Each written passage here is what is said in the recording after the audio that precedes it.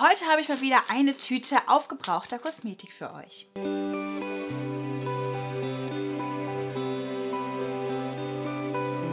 Hallo ihr Lieben, ich wollte mal wieder ein aufgebraucht Video für euch drehen. Ich habe eine ganze Menge aufgebraucht im Badezimmer, also aufgegessen ist ja immer nur der Essensteil meines täglichen Verbrauchs und ja, das ist eben die Kosmetik.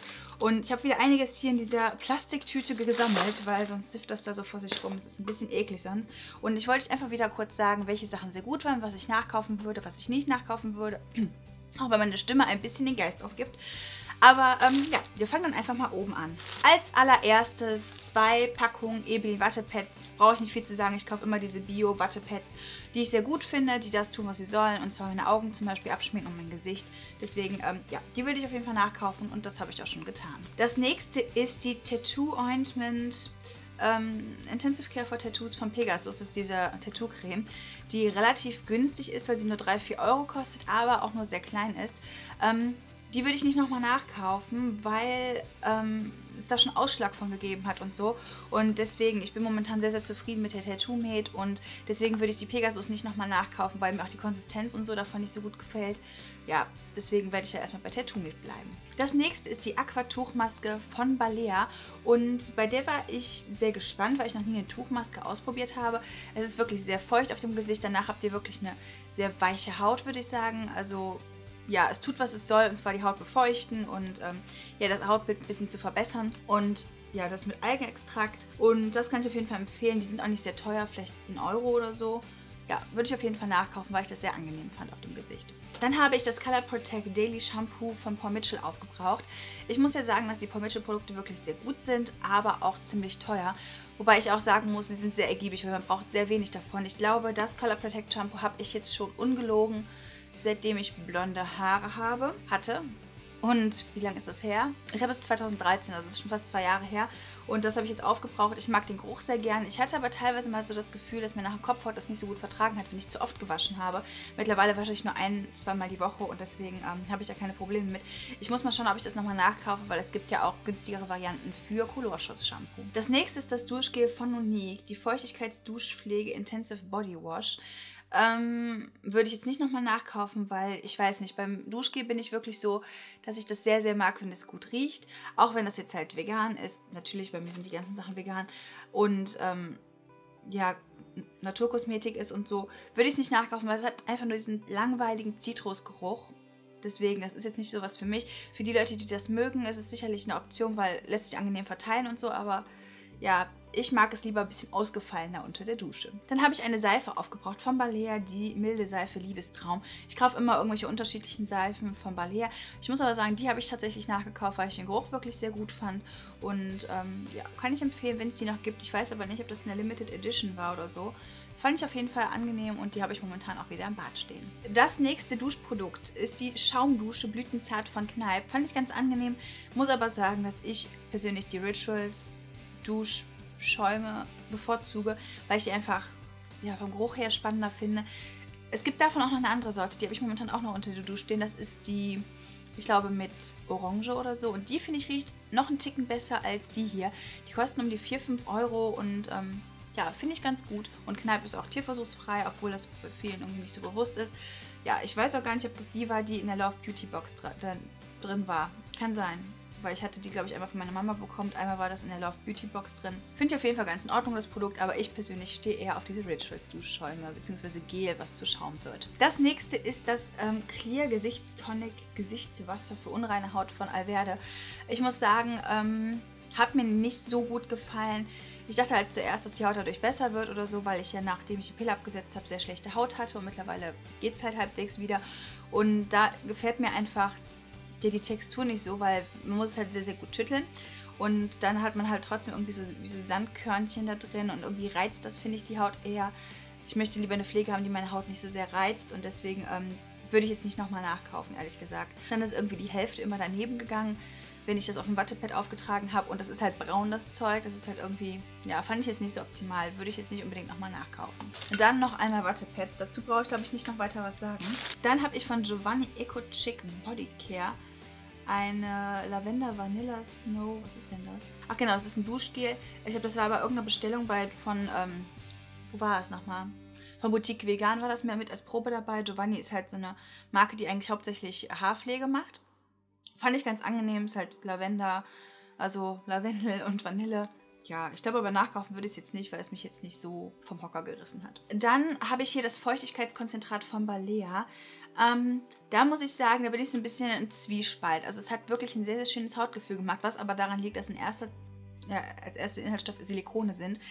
Wobei ich am Anfang so dachte, will ich jetzt nicht unbedingt haben, so eine Silikonbombe auf meiner Haut. Mittlerweile bin ich aber eher der Meinung, dass es da die Feuchtigkeit in der Haut behält, weil durch das Silikon kann die Feuchtigkeit nicht austreten und dass Silikone eigentlich oft zu Unrecht, was Gepflege angeht und so, verteufelt sind. Deswegen, ich habe davon noch ein paar, das ist jetzt die Umverpackung, aber ich kann euch dazu schon was sagen, weil ich die ja größtenteils aufgebraucht habe. Ich weiß nicht, ob ich es unbedingt nachkaufen würde, aber ich finde so, als Hautgefühl ist es ganz gut. Wenn ihr kein Problem mit Silikon habt, probiert es einfach mal aus. Die sind auch nicht teuer, vielleicht 1 Euro oder so. Ja, fand ich an sich so vom Hautgefühl sehr, sehr schön. Vor allem, wenn man sehr trockene Haut hat, bietet sich das an. Momentan ist meine Haut wirklich voll in Ordnung, so vom Feuchtigkeitshaushalt her, weil ich habe sonst immer hier sehr, sehr trockene Haut, vor allem hier, und dann setzt sich das Make-up da so unschön ab und so.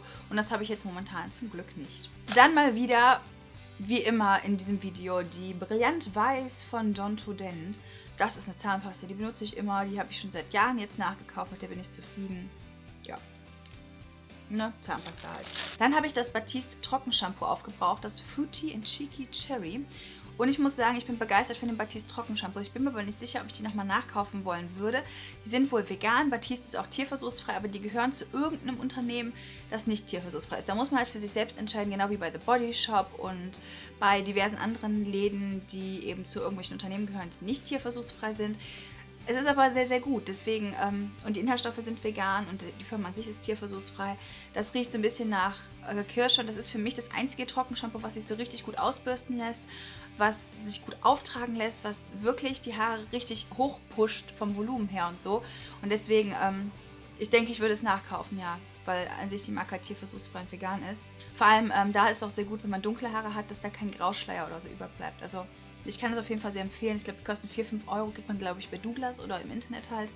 Ja, das ist das Trockenshampoo. Aber ich bin mir sicher, wenn ihr viel YouTube-Videos guckt, werdet ihr das garantiert irgendwo schon mal gesehen haben. Dann als nächstes eine Zahnbürste. Ja, ich zeige die euch, weil sie sozusagen aufgebraucht ist, also jetzt wirklich abgenutzt. Das ist von Hydrophil, diese Zahnbürste aus Bambus und nachhaltigen Rohstoffen und so. Ich finde sie tatsächlich sehr gut. Sie hat eine sehr gute Reinigungskraft. Hätte ich nicht gedacht. Ich mag keine Handzahnbürsten. Ich habe eine elektrische Zahnbürste.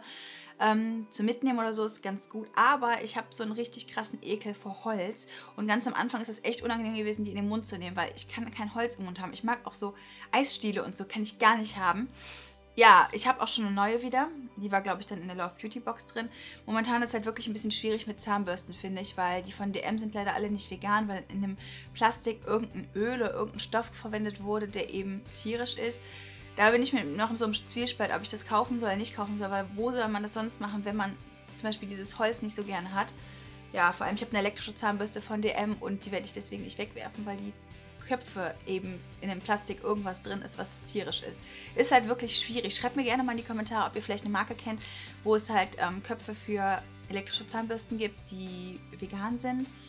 Und ich glaube, die Dr. Best Sachen, die sind vegan, also die Zahnbürsten, aber eben nicht tierversuchsfrei. Und mir ist ehrlich gesagt Tierversuchsfreiheit wichtiger, vor allem bei so einem schwierigen Thema wie Zahnbürste, weil da kann man ja eigentlich auch nicht drauf verzichten, ne? Deswegen, ja, muss ich mal schauen. Aber schreibt mir gerne eure Empfehlung in die Kommentare. Ich würde mich super freuen, wenn ihr vielleicht einen Tipp habt, den ich persönlich noch nicht kannte oder so. Dann habe ich eine Haarkur aufgebraucht. Die Feuchtigkeitshaarkur von Verde für trockenes und strapaziertes Haar mit der Geruchsrichtung Aloe Vera Hibiskus. Finde ich ganz gut. Ich glaube, die habe ich auch nachgekauft, beziehungsweise eine andere von Verde. Ich muss sagen, mit Naturkosmetik, Haarkuren bin ich immer sehr zufrieden und da wechsle ich meistens zwischen Alterra und Verde. Ja, das ist mit pflanzlichem Keratin und ohne Silikone. Keratin ist ja normalerweise eben tierisch, aber hier wurde eben ein pflanzliches entwickelt und reingemacht, was ja, die Haarstruktur eben wieder ein bisschen aufbaut. Finde ich gut, würde ich nachkaufen, wenn ich das nicht schon habe. Ich bin mir nicht sicher. Dann habe ich ein Produkt von Ojon aufgebraucht und ich sage vorweg, die gehören zu irgendeiner Firma, die Tierversuche macht. Ich weiß gerade nicht, ob es Estée Lauder oder Shiseido ist oder so. Die sind auch nicht unbedingt alle vegan, die schmücken sich halt damit, dass sie so natürlich sind, bla bla bla. Aber ich habe die halt schon seit ungefähr 3, 4 Jahren oder so und ich schmeiße sie halt nicht weg. Das waren teure Produkte und an sich sehr gute Produkte. Die gab es damals bei QVC, glaube ich, oder so. Davon war ich jetzt nicht so begeistert, weil das war irgendwie die zweite Generation, sage ich mal. Und die war nicht mehr so gut. Ich bin froh, es endlich aufgebraucht zu haben. Ich werde es nicht nachkaufen. Das ist so ein Spray Dry Recovery für Dry Dehydrated Hair. Mit Agavennektar, Honig, fast vegan, Lemongrass, Ginseng-Extrakt. Also nicht so ganz vegan, aber ich möchte euch die Sachen nicht vorenthalten, wenn ich sie aufgebraucht habe. Und es ist halt so, ich habe nicht alles weggeschmissen, was halt vorher hier war, weil ich das nicht einsehe. Ne? Das ist dann Verschwendung, finde ich. Und das muss nicht sein. Deswegen, ja, habe ich auch das aufgebraucht. Genauso wie so eine Parfumprobe. Manchmal passiert das so schnell, dass man da nichts tun kann. Wenn man zum Beispiel bei Douglas eine Kleinigkeit einkauft, dann kriegt man eine Probe mit rein. Und die Sachen benutze ich dann auch, weil ich habe ja aktiv keine Nachfrage für dieses Produkt generiert, wie ihr das verstehen könnt. Und deswegen habe ich das auch dann aufgebraucht, weil wegschmeißen finde ich jetzt irgendwie nicht so toll. Wobei ich in letzter Zeit eher Sachen oft weggebe. Das ist halt von Miss Wild oder so. Ja, kommt vor, ne? Kommen wir zum letzten Produkt. Das sind die Intimpflegetücher von Yesa. Ich war mir zuerst nicht sicher, ob ich euch das zeigen soll, weil das jetzt nicht unbedingt zu den Sachen gehört, die man so auf YouTube zeigt. Aber ich wollte es als Empfehlung für euch an euch richten, weil auf der Homepage steht halt nicht, ob es vegan ist oder nicht. Aber wenn man im Internet sucht, dann stößt man relativ schnell darauf, dass diese Yesa-Sachen eben vegan sind. Zum Beispiel auch diese Intimpflege-Lotion.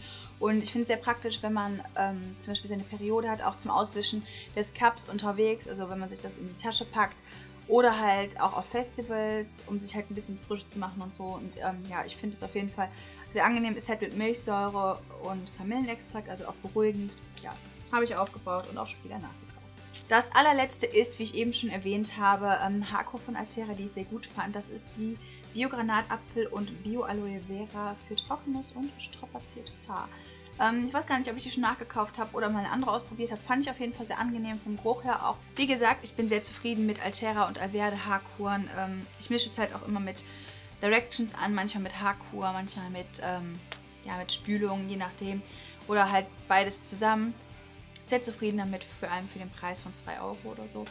Würde ich nachkaufen, wenn ich es nicht schon getan habe. Ja, das waren alle Produkte, die ich in letzter Zeit so aufgebraucht habe. Ich bin froh, das jetzt alles entsorgen zu können, weil es doch dann immer wieder im Bad rumsteht, was ein bisschen nerven kann. Und ich hoffe, da war wieder der eine oder andere Tipp für euch dabei, wenn ihr irgendwie nach einem speziellen Produkt gesucht habt oder so. Schreibt mir doch gerne mal in die Kommentare, was ihr so aufgebraucht habt und vor allem, was ihr davon empfehlen könnt. Vielleicht können wir uns ja gegenseitig so ein bisschen beraten oder so, finde ich ganz schön. Ich verlinke euch hier oben meinen letzten Beauty Haul, wo ich einige Kosmetikprodukte in der Drogerie und so weiter gekauft habe. Könnte sehr interessant für euch sein. Und darunter verlinke ich euch meine Drogerie-News von Rossmann. Ich habe euch da zusammengefasst, was für junge Haut im nächsten neuen Sortiment ist von Isana Young eben. Und sehr, sehr viele Produkte, die vegan sind. Falls ihr das noch nicht gesehen habt, dann schaut dort unbedingt mal vorbei. Hier unten drunter findet ihr meine sozialen Netzwerke, die ihr gerne verfolgen könnt. Und da drüben könnt ihr mich kostenlos auf diesem Kanal abonnieren, um kein Video mehr zu verpassen. Ich wünsche euch noch einen wundervollen Tag und wir sehen uns im nächsten Video. Bis bald. Tschüss.